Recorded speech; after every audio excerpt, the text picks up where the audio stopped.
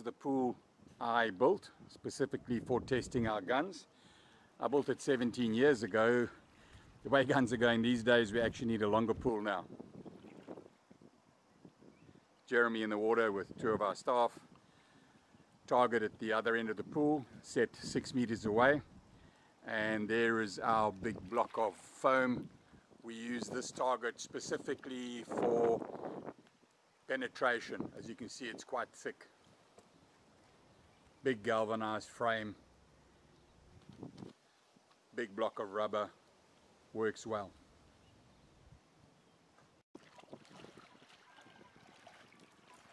And there we have it.